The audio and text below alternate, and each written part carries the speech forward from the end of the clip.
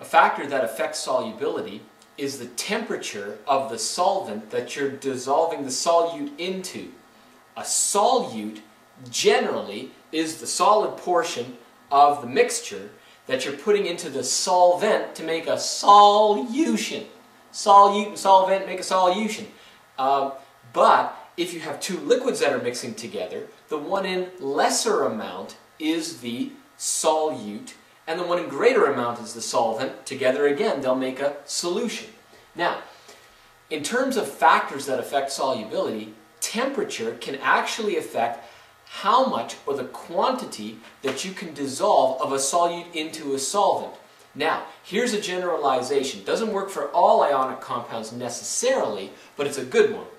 When you're taking something like sodium chloride and you want to take solid and put it into water, just above the arrow, just telling you that I'm dissolving it in water, to form sodium chloride aqueous, you can dissolve more solid into that solvent to make a solution if you add heat.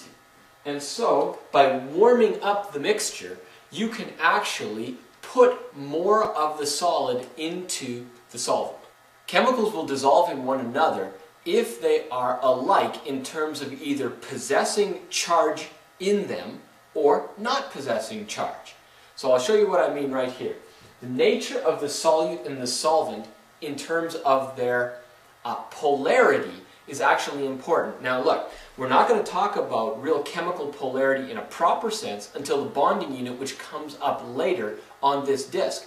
You can flip to it right now and look at it, or if your teacher hasn't taught you that bonding unit before the solutions unit, you kind of just understand this polarity explanation to this degree right now and then really get into it when I talk about shapes and polarities of molecules later.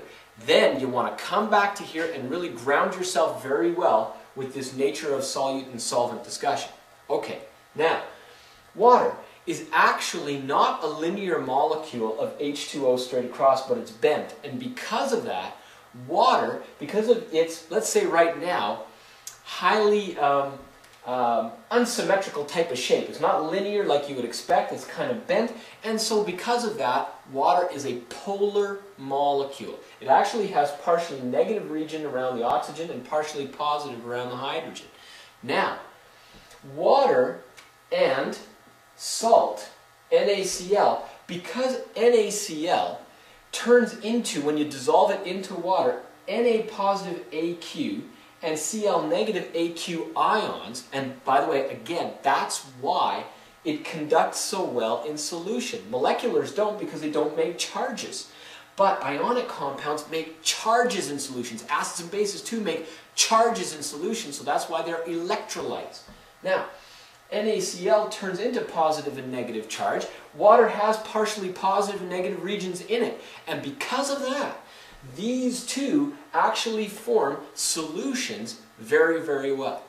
Now, methane gas. When you bubble methane into water, can you actually make a solution out of it? Like you could if you bubbled in HCl gas into water, you'll get hydrochloric acid, and that's an electrolyte. But when you take methane gas, which is quite symmetrical in terms of its look, isn't it, really, in two dimensions here, this is a non-polar molecule because of its degree of symmetry. Now, that CH4, when you dissolve it into water, which is polar, doesn't like to dissolve in water, actually. So you try to dissolve it, it won't do the job, and so what you get is something that will not form a solution. And so right here, these two together won't make a solution, this will. So here's what you've got. Any ionic compound dissolves in water, you got yourself a solution. And it doesn't matter if it usually is a low solubility ionic compound, it will still dissociate or dissolve a little bit in solution enough to form a conducting solution and one that can actually be called a solution.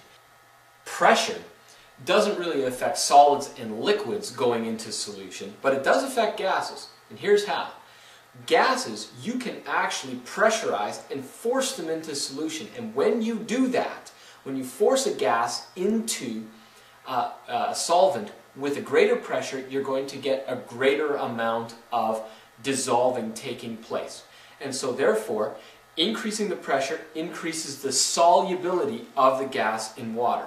Also, it's good to know that, now first of all, pressure only applies to gases, and then the colder your solvent is, the better it is for dissolving.